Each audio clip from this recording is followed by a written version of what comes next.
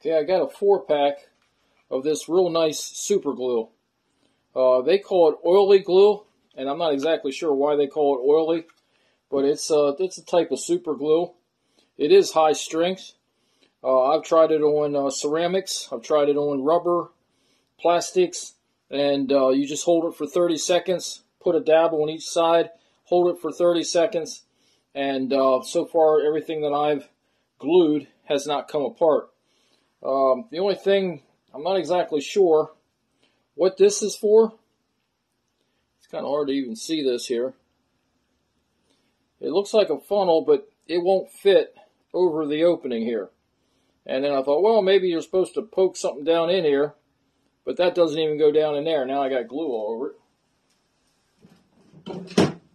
Anyhow, I took a paper clip, ran it down in there, and then the glue flowed freely. It has a little knob on the inside of there. You really can't see that, but anyhow, that doesn't poke it either. But for the packaging, oh well, I don't know what those two things are for. But man, this is really good strength, good holding, fast drying. Just don't get it on your fingers, because I don't know how you get it off. I got a drop on my floor at work. I have 2 boxes at work, 2 at home. And anyhow, I rolled a cabinet across and it's stuck in there, pulled the tile right up.